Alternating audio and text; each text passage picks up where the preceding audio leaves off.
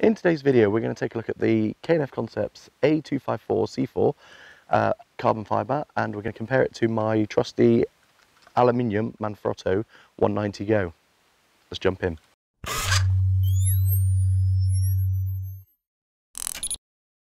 Hello and welcome to another video, and in today's video I am going to give you my first thoughts on the K&F Concept A254C4, a very catchy title that's very easy to remember.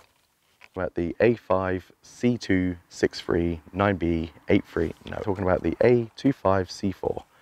A254C4.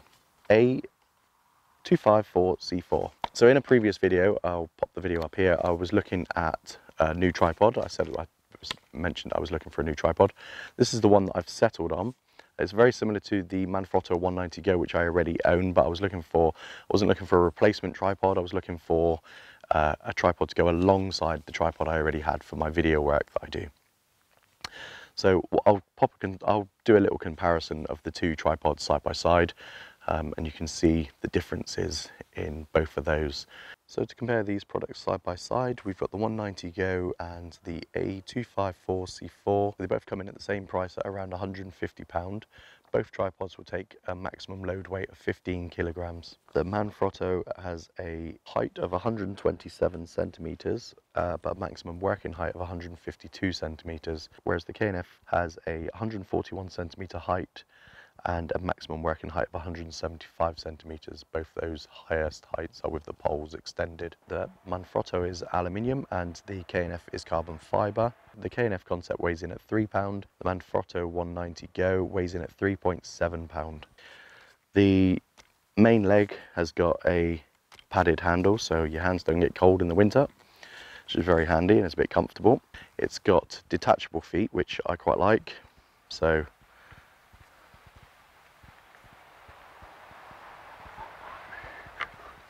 the feet do come off.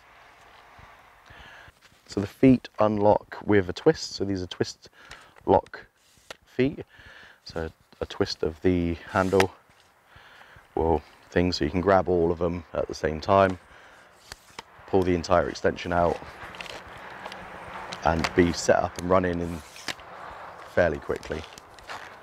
I would like to say quicker than the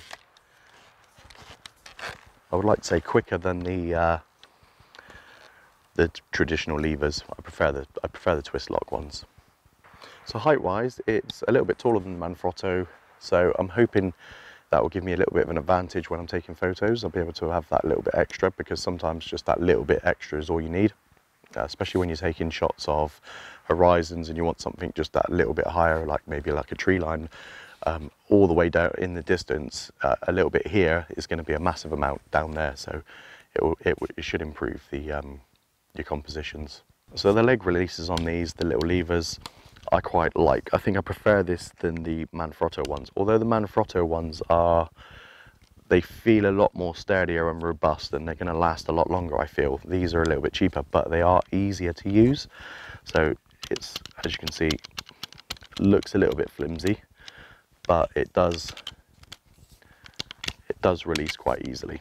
So at each point when you bring the leg out, it will stop. So if you release it and let it go, it will come out to the next point, and so on until you get to fully out. So these are a little bit more sturdy, a bit more well made maybe. They are metal, so they're probably going to last a lot longer than the plastic ones.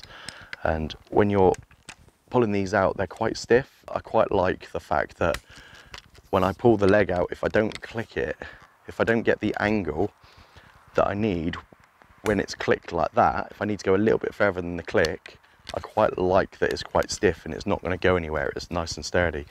Whereas these are they still have a bit of rigidity to them, but they're nowhere near as stiff as the Manfrotto ones. So I don't know whether that's a bonus or not. So one of the other features that I probably won't use on this is it's got the leg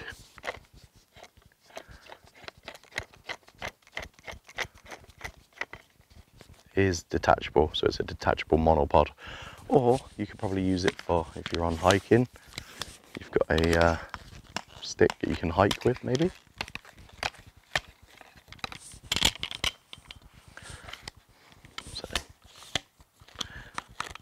hiking pole. That's be quite useful, especially when you're walking across the moors.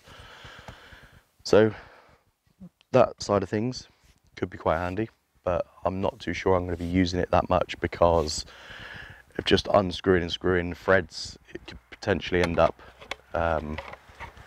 ruining the threads, but at the moment they seem quite easy to get on and off. One of the negatives with this over my Manfrotto is the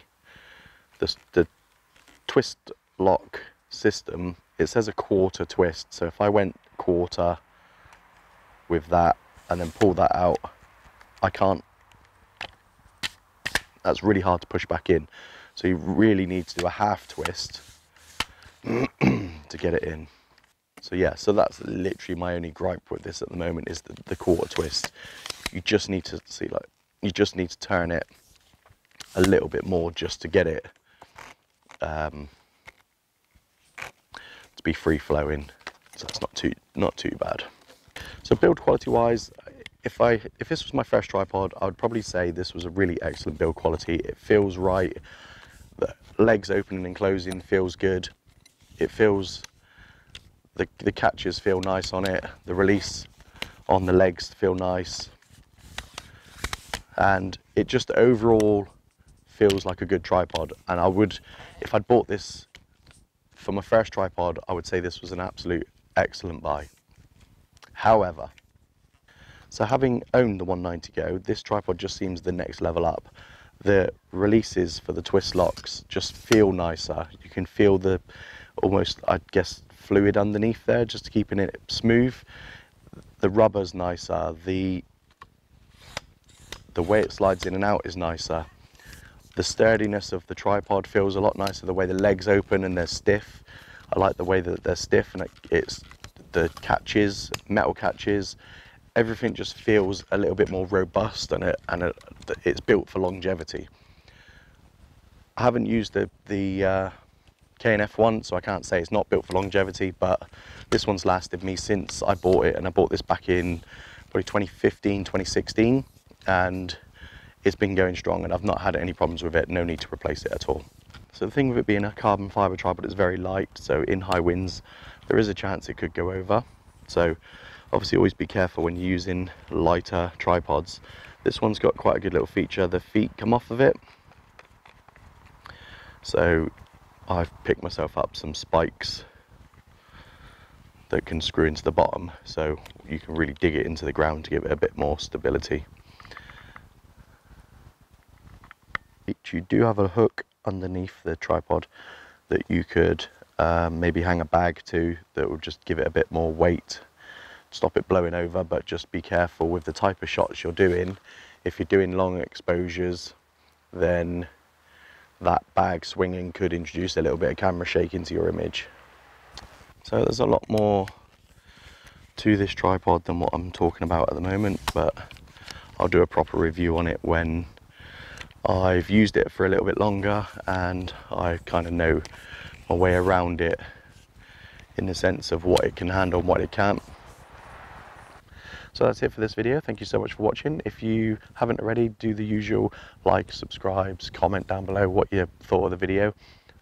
If you want another video with a review, this is another K&F. It's the ND filter, the ND9 to 2000, I want to say. If you want to check that video out, that'd be cool. If not, I will catch you on the next one.